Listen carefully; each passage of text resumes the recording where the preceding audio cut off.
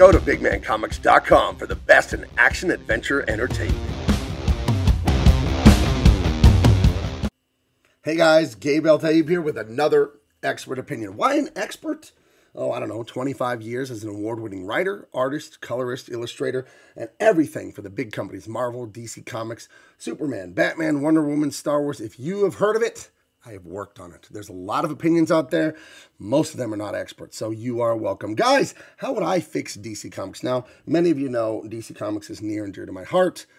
It is very upsetting. It's very heartbreaking what's going on with them and what has been going on with them for a while. But it isn't just them. I'm not going to pick on them and single them out. It is the whole of the entertainment industry. What is going on with this? How would I fix DC Comics? Guys, how would we get back what we love, what they took from us, what they've destroyed? How would we get it back? Okay, I mean, I chose this image for a reason. Classic George Perez, classic representation of awesome Marvel and DC heroes. How do we get back here? Because when you look at it now, it's unrecognizable what's going on. There's some good stuff being made. There is. There's good stuff being made in the mainstream. Marvel, DC, IDW has some great Ninja Turtle stuff. Over at Skybound at Image, that's Daniel Warren Johnson is just killing it on Transformers. I heard the new G.I. Joe is good. I haven't been to a comic book shop in years, guys. I don't buy comics. I probably haven't bought them in 5 or 6 years. And I bought them every week from the time I was 13 until about 5 years ago. And it just fell off for me. I just don't care anymore about it. There's just not, they don't make them for me anymore. And I think they've really driven away their core audience, you guys, me, in favor of ideology. And we're going to just get into story and how story works. We all love story. There's nothing we all love more than a great book, a great movie, a great comic, anything with story. And it's not comic books themselves that can't compete in the digital age, because we all see manga is doing just fine, right? All that Berserker, One Piece, all those things, they do good. And they do what I call, what normal people everywhere call, normal storytelling. I made a handy dandy chart for you right here. Let's take a quick look and analyze what normal storytelling is. We have a company, we have cool characters, and we have you, the fans. Look at you with your glasses and your smile there. You're reading some big comic book. And then bad. We got bad on the other side. Evil, bad, terrible. And the good is against the evil. That's how the story is written, guys. It's very clear whose side everyone is on. Now, you inject cultural Marxism, DEI, feminism, all the stuff we hate, right? All the leftist SJW nonsense. And this is how leftists write stories. You have the company, you have the characters, and then you, the fans, are on the side of evil. Yes, as the DC Comics editor Andy Curry said, you grew up to be the kind of people that Batman would hate. He literally tweeted that out. And I'm going to pop an image of that right over here in a second. I'm going to go find it on Twitter, on image search, after I record this. And he literally said that. And this is the whole communist manifesto, or the point of communism, Marxism, and it's all the same thing. Socialism, you get these people that like to be pedantic and pretend it's different, it's all authoritarian narcissism. The point of it is to critique everything. And critiquing everything is nothing but narcissistic entitlement and resentment. We get it, leftists. You hate your dad and you want to destroy his world. We get it. We get it. You hate successful, beautiful things and successful, beautiful people because you're not.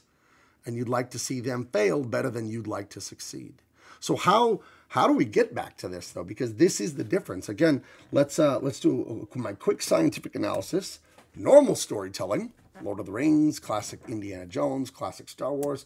Modern DEI leftist storytelling. This is the difference. This is why you don't like it.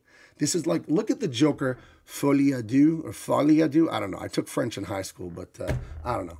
Joker, Woker, the sequel, look at it, right? And there's headlines saying, allegedly, the director's like, this is an FU to the people who liked it for the wrong reasons, to the right-wing chuds who liked the first Joker.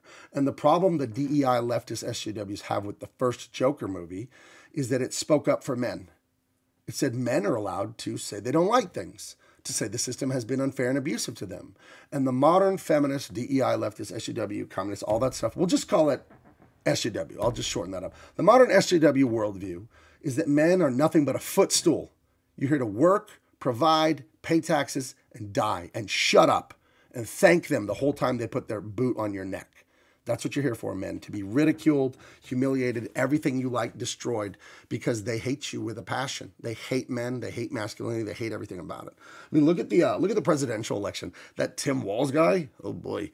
They're trying to appeal to man. He's out there pheasant hunting. He couldn't load a shotgun to save his life in that video. And they hate men. They hate everything about men. And again, this comes from the family being destroyed.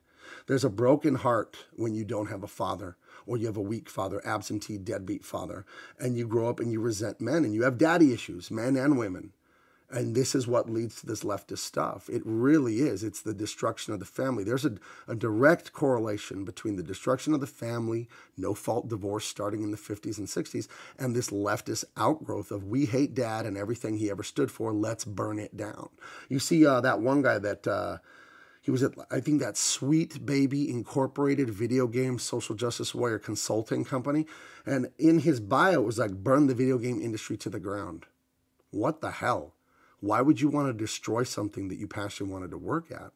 You know, as much as DC Comics pissed me off and I left, I didn't want to do anything to the company. I just said, I'm not helping you guys do this. I'm out of here. I'm going to go do my own thing. I'm going to go make my own stuff that's going to be better than yours, and I'm going to just outcompete you. And I'm going to take your sales, and I'm going to take your customers, take your backers, because I'm going to make better stuff that entertains them. I'm going to make stuff, and I do make stuff like this. I'm going to make stuff like this, guys, or I don't call you one of the bad guys. It's amazing that I do that for you, right? Because this is actually enjoyable. This is actually nice when you watch Han Solo in the first Star Wars movies, and you're like, I want to be like him. He was kind of a scoundrel, but you know what? He had a heart of gold, and he came around and became a hero. That could be like me. I could improve. I could be something. What a great story. Whereas in the new Star Wars, he's a useless, limp, nothing. And he's just watching Lando and the Game of Thrones chick and the feminist robot. Who's that movie for? All that movie's for is this, to tell you fans everything you liked, everything you think is wrong, and it's evil. And because you are to the right of Mao Tse-tung, you are a fascist, racist, homophobe, blah, blah, blah, all the things. All the things. So these people, they're know-it-alls. They're moral, just like these, they're authoritarian moral scolds. And when you don't agree with them, you must be annihilated figuratively for now. But we all see how communist revolutions end up. It's quite terrible. But yes, it's agree or be annihilated is how it is. And I think there's an arrogance with the SJW kind of people of, well, of course I'm right. It's me. I have a college degree and I've always been right about everything. And there's never been any discipline or pushback. And do you know where discipline and pushback come from? They come from dad. And when dad disciplines you and pushes back on your bullshit, it's the greatest form of loving you. Because he tells you, hey, don't do that. You're better than that. You have a higher potential than that. That's what dad's sternness, rules, order, and discipline say is, son, you can achieve so much more. You don't have to be a failure. You don't have to be a slob. You don't have to accomplish nothing. But the SJW people, they don't have dads. And if they do, they have very weak dads where the mom is henpecking and all that. And that's why they turn into these man-hating, culture-hating things. Remember, I've commented on this show before. Smash the patriarchy is one of their words. And this is what they do. This kind of stuff right here. This is smashing the patriarchy. Because it's your cultural patrimony, right? This is the culture of your father that will be handed down and taught to you. And patriarchy does not mean rule by men. It means rule by fathers. And fathers love their wives and children and would do anything for them. But when that dad is gone, he's not in the picture, that heartbreak of the neglected child, actually it ends up masking itself and turning into rage, raging against your father, raging against everything he built. And that's why they're happy to do this stuff. So if you ever wonder why, well, why are they doing that to Dragon Age? Why are they doing that to Star Wars and Lord of the Rings and Game of Thrones? Why is it everything dad made that was like this, everything our fathers and mothers made that was like this, why are they doing this to it? And it's that heartbreak and that resentment. So what is the solution, though? Because we're always talking about this problem, and it is Gabe's unified field theory of fatherlessness. That's what causes all of this. What do? We have to, I don't want to get too boring here, but like the government has to incentivize marriage for the millennials and down, and even people Gen X, my generation. Not me, thank God I've been blessed. It's too expensive to like own a home and have kids and all that. But we have to use the government in a little bit of a way to incentivize marriage and families. Everything is incentive, right?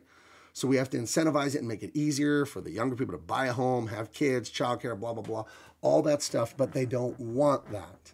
They want the family destroyed. They want it fractured because a fractured, angry, resentful people are easy to control and manipulate. If you think this stuff is just about Batman or a dragon or a robot or just some entertainment, that's not what this is. Politics is downstream from culture, okay? Politics is downstream from culture, and the way you watch this stuff and you absorb it subconsciously, you're going to vote this way if you watch it long enough. It's all persuasion. So finally, I'll close on this. I said, how would I change DC Comics? What I would do is I would look at the stuff that wasn't performing, which is all the SJW stuff. It does not sell, and I'd eliminate it. And I'd find the people that were pushing that stuff, and we would legally get them out for poor job performance. You know, you got to follow the law. You cannot just fire someone for their politics or whatever like that. It's actually against California law to fire someone for their politics. But if I own a sandwich shop and someone keeps putting staples in the sandwiches, then I'm going to fire them. And if I own a publishing company and people keep making crap stories that piss off fans and insult them and don't sell, then they have to be fired for poor performance or transferred or demoted or whatever. They're not helping the business, right?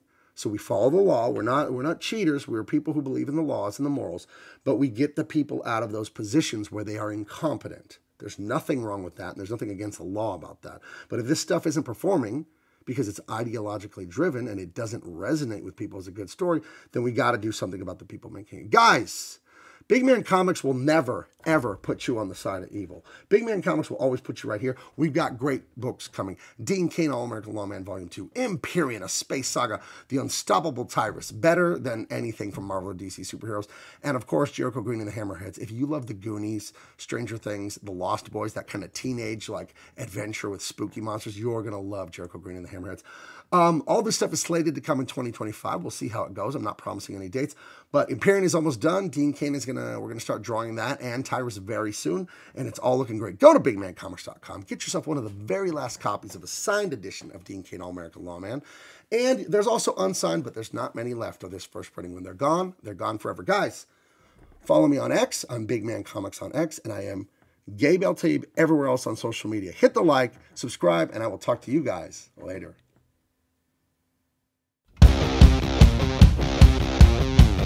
Thank you for watching. Make sure to follow us on social media and go to bigmancomics.com.